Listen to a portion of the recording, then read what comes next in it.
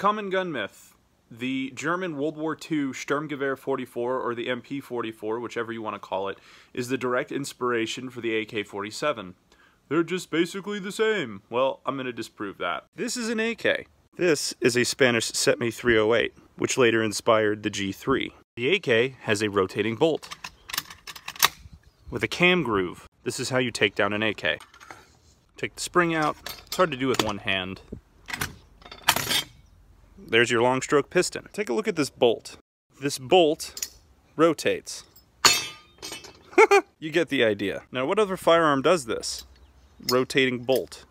Oh right, an M1 Garand. Now the Setme takes down the exact same way as an MP44. So it's almost like it shares more in common with an MP44 than an AK does. You use these pins to take it down, everything comes out. So basically the AK was based more on the M1 Garand